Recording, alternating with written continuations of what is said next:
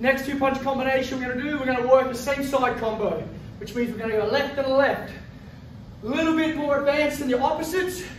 What I want you to remember on this is after your first one, we're going to do a little shoulder roll to come back with the next punch.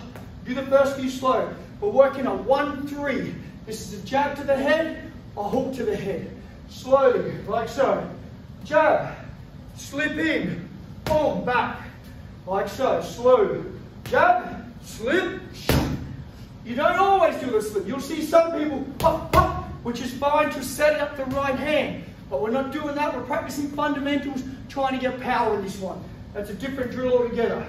So we're going from here. We start on the outside. Step in, slip. So a little bit faster. Like so. Different angle now. From the back so you can see. And then roll. Remember, thumb up, thumb down. Your choice.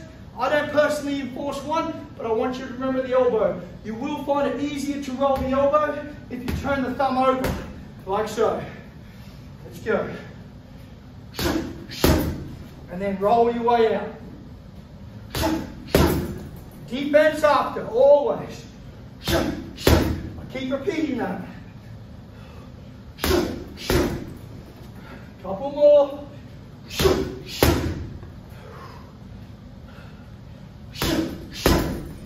Like so. It's a 1-3. Jab to the head, hook to the head.